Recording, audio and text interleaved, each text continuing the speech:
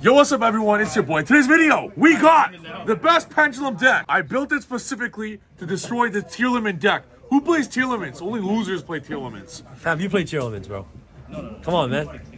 Man, what's this cap? But I played it with cool cards. Okay. So it's okay. You wanna know what else is what card I played in that deck? What? Scareclaws. Oh, like that. Wanna know what card I'm playing in this deck? What? Scareclaws! Scareclaw Pendulums! Wait, what? It works, I know, trust me. No, it doesn't. Are you sure? Scareclaw Pendulums works. Scareclaw Pendulum! That's right, baby. Scareclaw Pendulums are coming, and I'm excited. Before we get into this video, I want you guys to go check out, down in the description below, Elestrals. I know I brought it up the last 6 videos, but I believe in this game. The launch is exclusive launch until the December 4th. This game is insane, and I firmly believe with the right backing, this game can reach Yu-Gi-Oh levels. From the highest peaks to the darkest forest and the deepest oceans, discover the enchanted mythical creatures known as Elestrals. Wield the power of the gods and elemental spirits. Clash for victory. Ascend to immortality. Elestrals card game, available now on Kickstarter. I love Yu-Gi-Oh! Yu-Gi-Oh's my most favorite game of all time, and I love the potential of Elestrals. I really think could reach that level as well. So go check out the link below. It has a cool feel of Yu-Gi-Oh, Pokemon, and Magic all combined in one, which is something I really enjoy.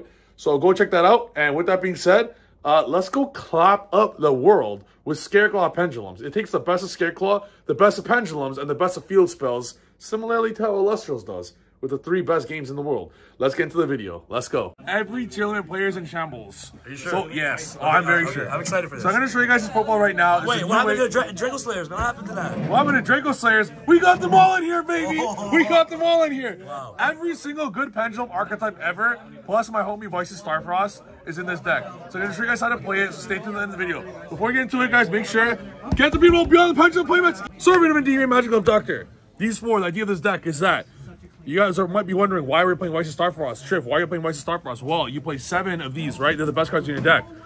Voices Starfrost is actually searchable by your entire deck. So, what if I told you Voices Starfrost gives 3 spells for each of these, and you can search it anytime? Here's the strategy. So the idea of this deck is that you play 11 ways to Harmonizing Magician, okay? So even if you open 0 spells, it doesn't matter, because if you Pendulum Harmonizing Magician gets Ignister. Ignister specials Majesty Pegasus Maiden, whatever her name is.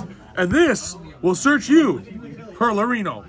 And then Perlarino will get you 1 spell, right?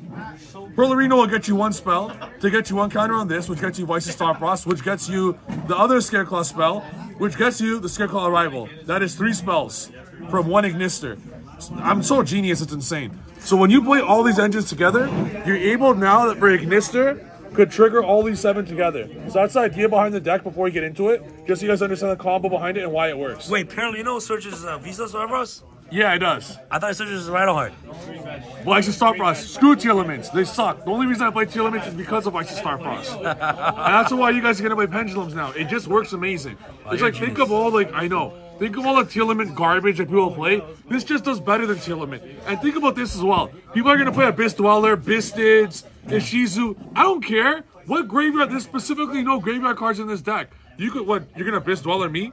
Yeah, exactly. You're gonna, okay, bro. Okay, you're getting OTK. Let's go, baby. Go ahead. That's right. Tell him. I won't tell him. Tell him again. Tell him again. I won't tell him again. Tell him again. Abyss Dweller me again. You're just going to lose. Yeah, you're trash, bro. Yes. Let's go, man. So, after these 7, we're going to play 3 Joker and 2 Harmonizing. Only 2? Yes, because it's searchable by many cards. We play 5 Pen Call, we play 5 Harmonizing. That's 10 ways to Harmonizing. And let's not forget as well, Beyond the Pendulum searches Harmonizing. True. So you have any way to get it, so you basically get access to the Voices Starfrost combo every single turn. Yeah. The idea is you just don't want to, if you open the Voices Starfrost combo, don't go for the Voices Starfrost combo, obviously. That was my fault I made at the beginning. Remember when me and you played, Sam? Oh, yeah. I played a lot of Scareclaw cards. That's not the way. You just play 1 of each. Right. Because you just, all you need is just 1, and you get all of them. True. So playing multiple is very redundant. Yeah. But it's trial by fire. You have to learn this. Jeez. So just 1 of each magician. You don't want to play 2 because you want to play enough so you can resolve Pen Call twice if you had to. So this 5 number is perfect. So when you cut 1, there's scenarios where you wish you had the 3rd non-harmonizing magician in there. And these are the perfect ones because you need 1 high scale that's not harmonizing, and you need 1 level 6 to make Baron. So the end board, you have 7 negates, but you can only put up typically 4 plus Necro Valley. So the idea, if you start up with Scareclaw stuff, Maiden searches Necro Valley. Post side deck and searches Secret Village. Yeah. So in any deck that Secret Village is really good against, you go Secret Village with a bunch of negates. In any deck that Necro Valley is good against, aka Tier Limit, you go Necro Valley. Wow, you're a genius. I know. And one Pensork because you play two Duelist Alliance, but you want some card for Duelist Alliance to search that is not a pen call. Because you play 5 Pendulum calls, but sometimes you might want to discard something else that's not Pendulum call. So it is very nice to have any Pendulum name that just says Pendulum in its name to be able to search it. Yeah. Also searchable by Beyond the Pendulum to do some cool plays, and it's really good because you have field spells that don't matter. Right. So you could pop them. 1 Jackal, 1 Master, this is all you need. A big error I did at the beginning, like I said, I would play doubles of a lot of these Scareclaw cards. You should not be doing that. Just one of each. One of everything, really. Because the whole deck, you basically take one of every good Pendulum card ever made. Like, they're all searchable. These are all searchable. So you don't need to play more than you need to, because they just search the other ones. Like one of this, just one Draco search. Like, they're all searchable. So playing more becomes actually literally redundant.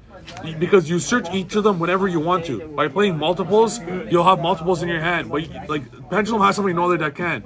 These are all searchable by your whole deck, no matter what. Ignition searches, Draco searches everything. Beyond the Pendulum searches everything. Pen Call searches everything. Joker searches everything. You have 7 ways to serve it. Like, so you don't want too much. Souls is probably the best card in this deck when you don't open it. Time Star sometimes searches it, because you +2 with it all the time because you play so many field spells. So Souls of field spells is absurd. And when you're able to normal summon an actual Pendulum or what, and you have Souls, you go beyond the Pendulum, so it's even better. You know, it's absurd in this deck. 3 Pen Call, 2 Duelist Alliance, 5 of them is good. A lot of draw cards. There's a lot of darks in this deck. A lot of draw cards to trigger the Servant and Abductor and stuff like that. Also, we play 4 field spells. The field spells is what you play is one of this, all you need, and then 1 Necro Valley, 1 Mystic Mine. The Necro Valley, it all depends on what you're playing. You should side deck into 2 Fenrir. So Fenrir is mainly for going second, but you also remove the cards like Mystic Mine and set rotation going second, and you still play Terraforming and set rotation. So that way you play 3 Mystic Mines going second, but you only have the 1 brick per se going second. So, and you can also search the Mystic Mine with the Ignister and the Maiden. So it's the idea that Maiden and Ignister and Harmonizing Magician and Pen Call, all these cards get you to every field spell. So if there was even more broken field spells, I would play even more. Perlarino is probably the best field spell in the game because it searches not Tier Limit nonsense, it searches Vice of Starfrost, which in this deck does absurd things. Yeah. And then the 1 Scareclaw Arrival. This might be a Scareclaw Twin Saw in the future. The only reason it's Scareclaw Arrival is because it triggers Servant and Abductor by itself. So when you go Beyond the Pendulum, search Servant, Scale Servant. Ignister, get this, you resolve your Servant after the counters were negated and still get 3 spells. That's the idea behind Arrival, but I don't want cards in my graveyard that they could Bisted. If that makes sense? Yeah, true. So this is probably better to be a Scareclaw Twin Saw. What's that? It's absurd. This card says, tribute Scareclaw monster, pop 2 cards. Wow. And banish it from the graveyard. No link effects can use their effects. Link monster can use their effects this turn. That's insane. It's a floodgate, yeah. It's really good. So, and it's a really good card to discard off Maiden because it does have discard. So that is the main deck. It's exactly 40. I cut it to 40 to make sure the consistency is absurd. And yeah, no hand traps. No hand traps because you just destroy every board. I don't want hand traps against Bisted. Sorry, against Tier Limit. Why? Let Tier Limit do their full board. And you can break that every time. Their board is baby food. It's a mid-off between the most garbage decks. Tier Limit and Plunder. Their boards fucking suck. Because think of Pendulum boards. No, but this is a win. No, but you play Tier Elements, though. But you play Tier Elements, so how? I only play Scareclaws. No, so how do you break your own board? You know what I'm saying? Like, I'll is it really trash? So think of every single person watching this video. Right. Plays Tier Limit. Right. What's your end board? Maybe a Bisset or 2 in hand. Maybe a DD Core. No. So it's Baron, Abyss Dweller, Kaleido Heart. Not Baron Prime. always. Even that. No, not always. That's not always. Like, people are capping really hard if they say cap, that's so people are capping. like massive. Right. Massive. If they say that's their end board, it doesn't happen all the time. Doesn't happen. Baron happens first off if they even play Diviner, if they even play Baron. That's one thing. If they even get to that. If they do, no problem. It's just a Baron. Right. Think of, so it's Baron, one of the traps, not 2. To say 2 is just a lie. Happens sometimes. An Elf and a Dweller. So let's go back a little bit. So Baron and Selyak. Yes. And a Kaleido. Yes. You can have a 4th if you want. What, you want Kalos too? Yeah. 4 interruptions. Yeah, can you beat that? Let's rewind back to Rock format. You guys remember Matchmaker format? Yeah. I was clearing those 6 interruption boards for lunch. This is 4 interruptions. How many cards am I given to start my turn with? 6. 6. So What you're am I saying that doing 4? to my last Scareclaw card? So 4 can be negated? That's and it. That's all you need is 2 cards to win. That's all I need. You're insane, bro. When there's a Harmonizing Magician, there's a way. That's all you need. When there's a Harmonizing, there's a way. That's it. That's all you need. So, and that doesn't even include the side deck. When you sphere mode them into Oblivion, nice Solyak, where's your Tillerman cards? Lava Golem, where's your Tillerman cards? True. Then on Zero Interruption, even one, Fenrir, not so much. Even a Rite of Aramis-Seer actually clears the entire board. I would love to fit Rite of Aramis-Seer in here, but I think Abductor searching Skulkerbat Joker is so good that I kind of don't want to put in Enchantress and stuff. True. But that's the main deck. Tillerman players are currently in shambles. No tactics. No board breakers. Not in the main deck. We have 3 Missing Minds, right? Okay, we have 3 Missing Minds. So another thing you can do is use your 5 cards to stop them, Missing Mind them, wait for 5 turns, and then kill them. Bro, I love the way you think. Like, it's totally different from like everybody. Thank you. A lot of players are like sheep. They'll just see, oh, what did Jesse play? What did Hani play? What did Pac play? But what do you call people that follow you? What you play? Geniuses. But no, but it's like they'll look and like they'll play the top players list without thinking. Like they'll just play it but not understand the ideas. Like, oh, why are they playing this? Why is this going on? So it's either your way or no way. Yeah. Okay. All right. But I respect that. I'm not discrediting all the best players in the world as well. They're all my homies as well. They're also geniuses in their own right. 100% they're geniuses in their own right. But they're the best after you, though.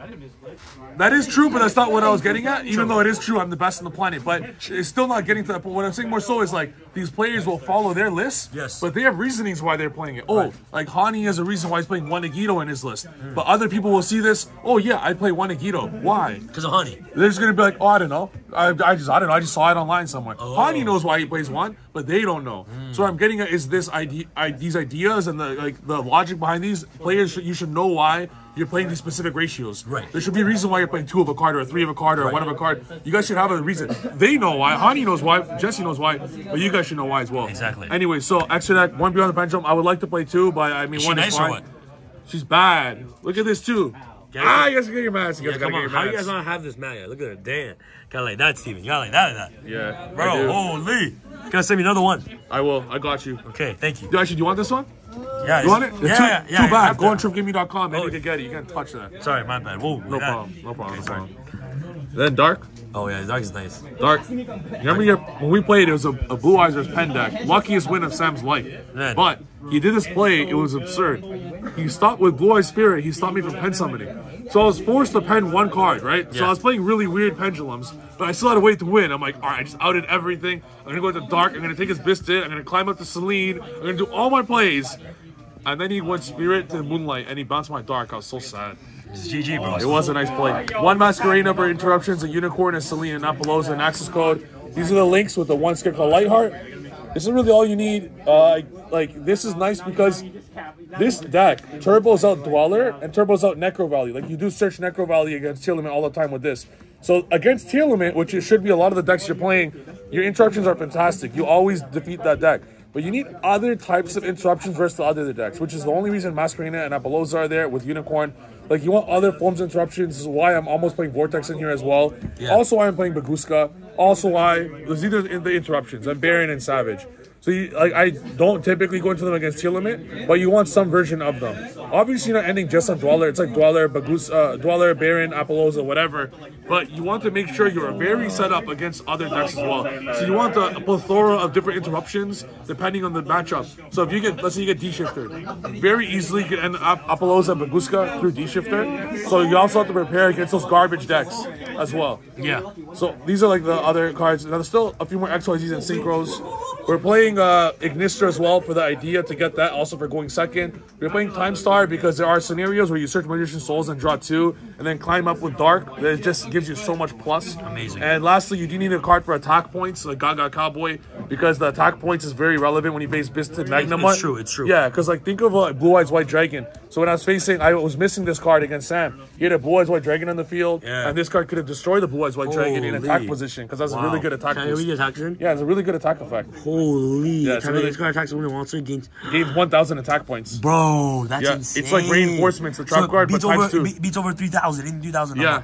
You're insane, I know. bro. You're a genius. I know. Like that. And that's extra deck, and the side deck, I don't have on me.